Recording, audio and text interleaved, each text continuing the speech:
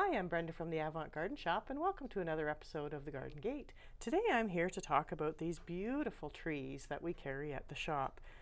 They're made by an artist from Little Britain. Her name is Cathy Mark, and she studied fine arts at a number of colleges and has been making these trees for about 12 years, and we just started carrying them this spring, and they've been very popular items. They're made out of metal and they're mounted on a real piece of granite. They live on a farm, like I mentioned, in Little Britain, and they actually collect these rocks from the fields, the farm fields. So she says years ago the farmers just got these stones out of the fields and now she's using them for this beautiful art.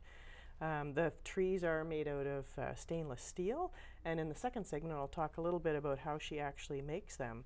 But she's having a great time doing this. Her daughter is actually assisting her a little bit, Hannah, and she's now actually gone off to college as well to study art. She also mounts these on pieces of driftwood and wood, and her husband collects those while he's out in the woods. So it's a real family affair, and they're just beautiful pieces. She makes these trees, but she also makes some wall pieces. I've had a heron before that one of my customers bought as a gift, and a lot of variety.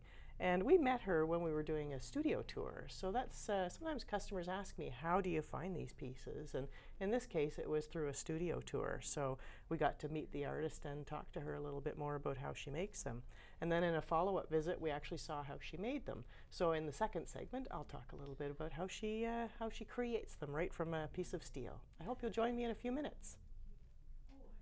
Welcome back to the Garden Gate. I'm Brenda from the Avant Garden Shop, and we're talking about these beautiful trees that Cathy Mark from Little Britain makes. And we visited her this summer just to see how the process went. And this is Cathy, a photo I took of her grinding the steel with her blowtorch. What she does, she starts with a flat piece of steel and hand draws the image of the tree and the roots, and then she cuts it out like you can see here with the blowtorch. From there, she has to bend the tree into this beautiful shape. Then she has to grind off the edges, and she treats it, works it onto the stone because the stone is quite detailed in how she gets the roots onto it. So it's a lot of work, and they're beautiful pieces once they're completed. They are meant for indoors. They're not an outdoor tree. They will rust outside if they're in the weather, but sometimes people like it when they're rested.